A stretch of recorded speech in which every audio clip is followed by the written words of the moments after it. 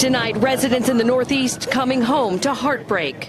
It's coming in faster than we can pump it out. This family still waiting to see just what the rushing water left behind. I'm hoping it's the way I left it. My house is still there. 4 million people spent another day under flash flood watches. The saturated ground, no match for more rain. We had a guy trapped on a tractor, standing on top of the tractor until we got a boat down there and got him out. In Conklin, New York, the governor getting a first-hand look. When you have 2-3 feet of water come through your home, your life is shattered. In Pennsylvania, a construction worker witnessed a couple getting swept away. When the water came up, of course, it picked them up like a boat. In New Albany, the flood so powerful it pushed the local library onto the street. While in Little Falls, New Jersey, the water has receded, enough to see the severely damaged foundations of homes. There are people here 32 years that say they've never seen anything like this. It happened so quick, you couldn't. The water came up so fast that you could not get out of your house. It was impossible to leave. So we ended up with our camper, with our Suburban on our back deck, a boat wedged against the houses. The garage, as you can see, was pretty much demolished. So we lost everything of value. Our appliances, our house was flooded. We had inches of water in our house. The garage, you can see the back wall. I don't know if you can see it blown out of the garage. The boilers are all shot. So we lost pretty much everything. We lost all our vehicles, you name it. Well, it's been pretty hair-raising. I let my friends stay in my trailer over here, which is, this was my grandfather's house before he passed, and I let my friends stay there because they needed a place to stay. And I contacted him at 7 in the morning. I said, Elijah, do you need a ride home from soccer practice? He said, we're not going to soccer. We're on your roof. We can't get to there. I get a little emotional about this. But they're trapped on the trailer. And he had to break open the bedroom window, which was the only way to get out. The silver lining about the whole thing is there's a lot of paid people driving around down here. And that's mostly what they're doing, is driving around. But yesterday, the volunteers that showed up to help out down here and today is incredible. That's a nice thing about it all. Our family's all here helping, and then people that obviously aren't our family, and they're just here to pitch in and help out. Dozens of disaster declarations and states of emergency are in effect across New York, New Jersey, and Pennsylvania after heavy rain and historic flooding. Rushing water destroyed hundreds of homes. This morning, the floodwaters are starting to recede as the cleanup begins. Tony DeCopel is in Hector, New York, with the latest on this story. Waterlogged residents in upstate New York were hit with another round of storms for the third day in a row. Rescue crews spent the day looking for people trapped by rising waters in Seneca County. Just to the south in Montour Falls, floodwaters turned a normally serene view into a violent deluge of rushing water. In the town of Lodi, a sinkhole opened on a roadway while dozens of people were trapped by floodwaters and debris. Have you gone to the other side of the debris? New York Governor Andrew Cuomo toured Lodi and other hard-hit areas Tuesday. He declared a state of emergency in more than a dozen counties. This is a different pitch from Mother Nature, and it causes problems in areas that haven't seen it before. Just south of the New York border in Franklin Forks, Pennsylvania, emergency crews were busy rescuing people trapped in their homes. You got Unable to get out in time because the floodwaters rose so quickly.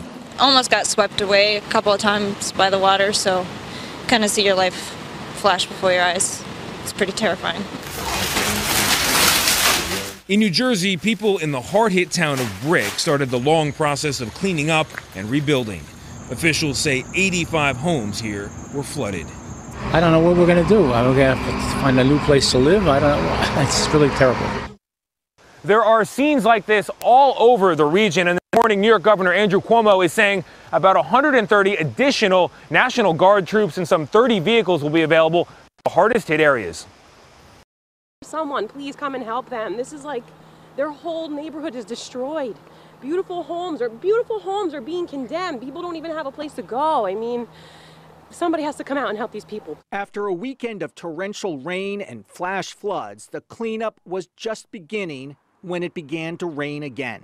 It's terrible. It's very depressing. In Little Falls, multiple homes were condemned because floodwaters had washed out foundations. A car was virtually in the basement of this house.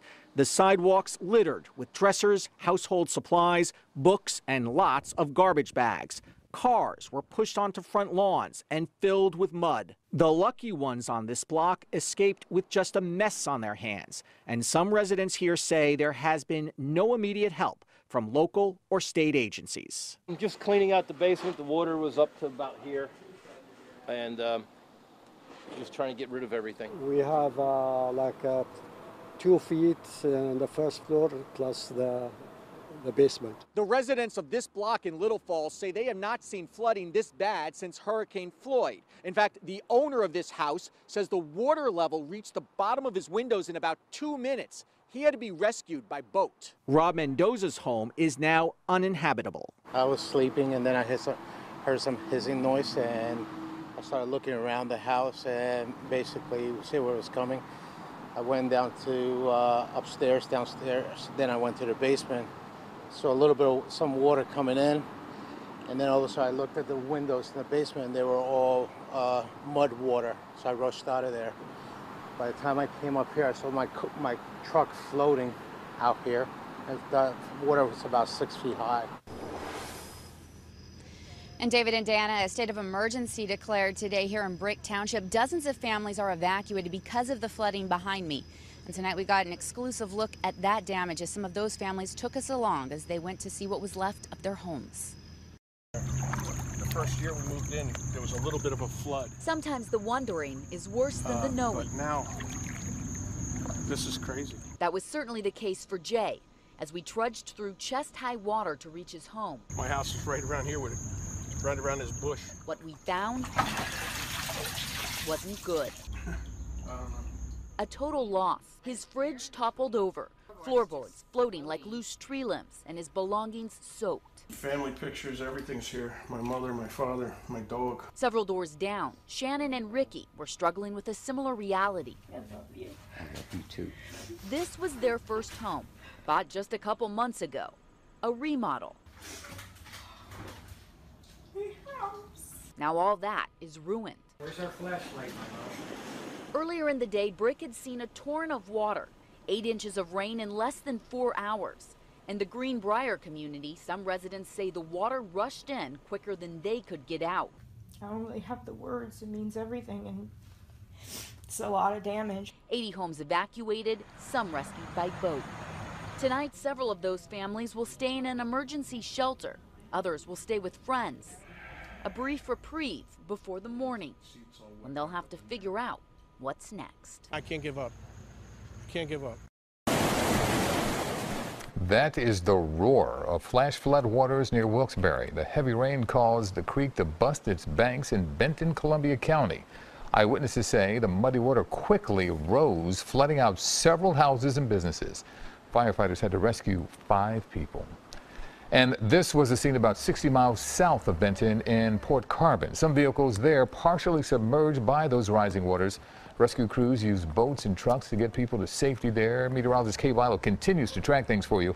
She'll join us with your updated forecast, and that's coming up in just a few minutes. And in Upper Darby, Delaware County, cars were submerged by water while some drivers drove through waves up to their bumpers on the cars. Eyewitness News reporter Anita O is live nearby Darby Borough now with more on today's flooding and how it's affected that area. Anita.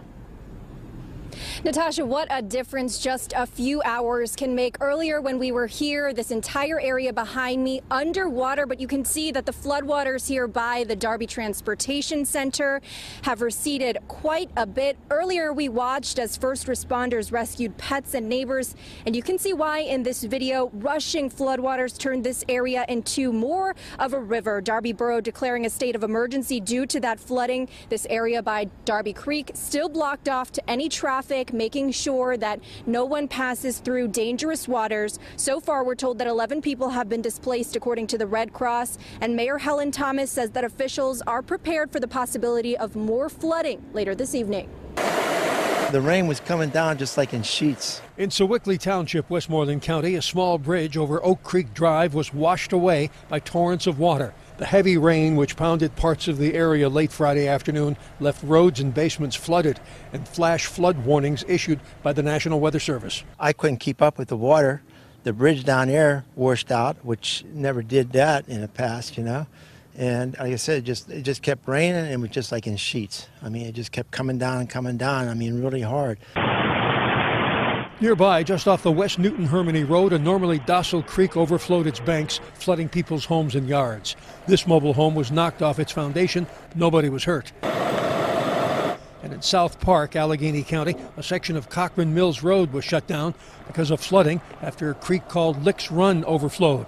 People who live nearby say the flooding is a constant threat, and they blame it on debris and sediment, which has clogged the creek bed. Right at this point in time, I can't deal with this anymore. I'd like to get out of here. Dave Kaiser owns a house along Licks Run. He says his home is now just an empty building. This would be the 6th time I've been flooded.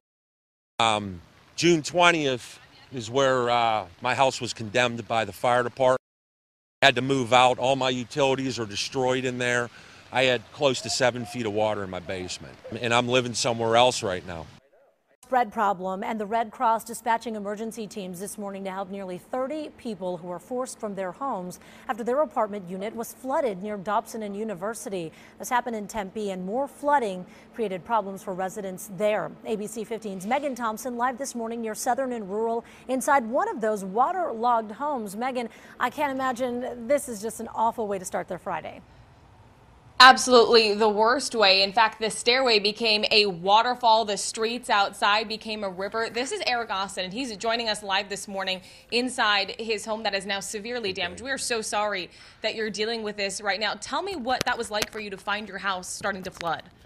Well, it's really good to get an hour of sleep and then wake up to a completely flooded street.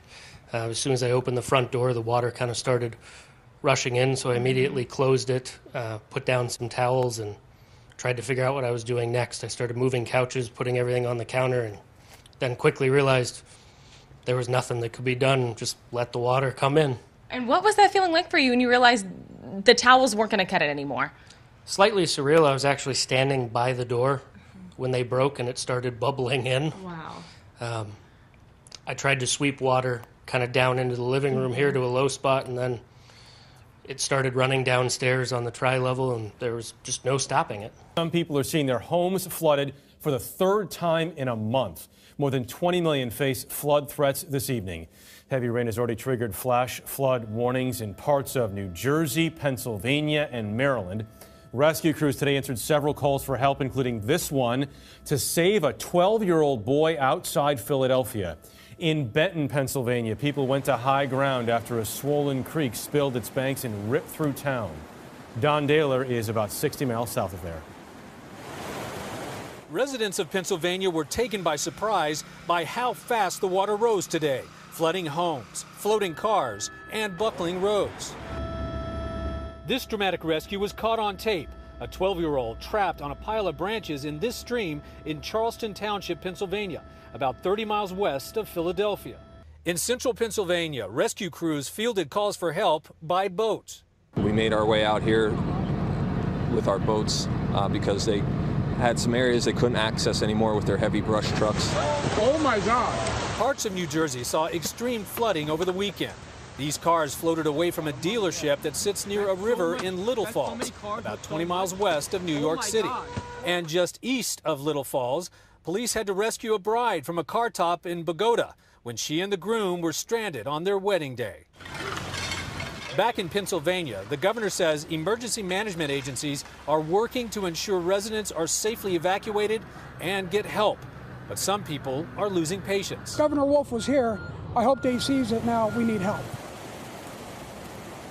Earlier today, Mill Creek here at Port Carbon, Pennsylvania, actually reached the first floor of that house. And the very real fear is now, with more rain in the forecast, the worst might not be over. There are more storms headed to the northeast tonight after the system already brought deadly flooding in the heartland. Police say a father and son drowned when their vehicle was swept off of a road in Montgomery County, Kansas. Severe flash flooding in Oklahoma City as well. Look at the images. First responders, they're carrying people through water several feet deep to safety. Oh, it's been a nightmare. It was flooded all the way up to the house. Torrential rains bring devastation across Seneca County. How residents and crews there are working to keep the community safe this evening. Good afternoon, everyone. John is on assignment. Dozens of people have been rescued and are being told to evacuate along Seneca Lake in the town of Lodi. All this as flooding washes out the roads in that area. Our team coverage begins now with Selena Lewis in Lodi, where a state of emergency is in effect. Selena, the pictures are amazing. I can't imagine what it's like there on the ground. Yes, the pictures are amazing, Maureen. Really incredible what Mother Nature did to Lodi and the surrounding areas this morning. We are here at the Lodi Volunteer Fire Department, who were awoken this morning with severe flooding, 5 inches of rain in just a couple hours, 200 homes. We're not sure exactly how many people that means, but 200 homes were also evacuated today here in the town of Lodi. Some of those really affected areas, Lodi Point Road, Shaw Road, people had their cars this morning literally washed away. The challenges were that we had a major debris field. We're talking trees, lots of trees that were blocking the roadway, which made it difficult for us to get in and to get the people out. Now, for the most part, the folks were safe in their residences, but they obviously wanted to get out.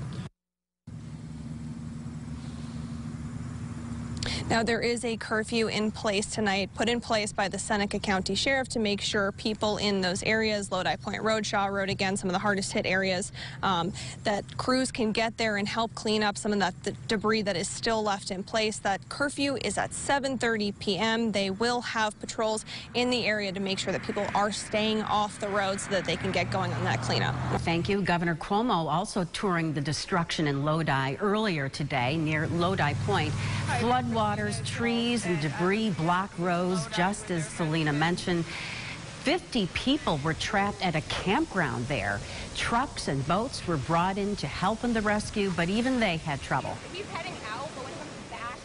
The fire department went in earlier this morning. They are now trapped on the inside because the road became clogged once they entered. And when I say clogged, it's not just water. I'm talking about 4 or 5 feet of heavy trees, heavy brush, etc. Crews quickly went to work cleaning out areas that often flood to prevent even more issues later today. Hence, the curfew that we are being told will be in effect.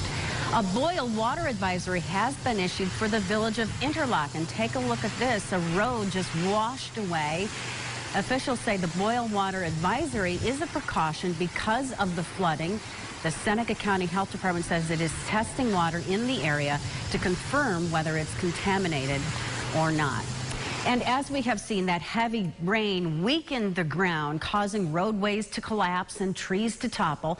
Emily Noonan witnessed this firsthand today, and she joined us now live in Lodi on Lower Lake Road. Emily?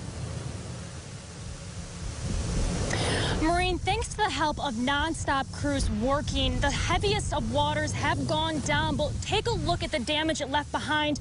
Notice the mud all the way up against the house, and you can see a little crab laying down there, but I mean, look at this car.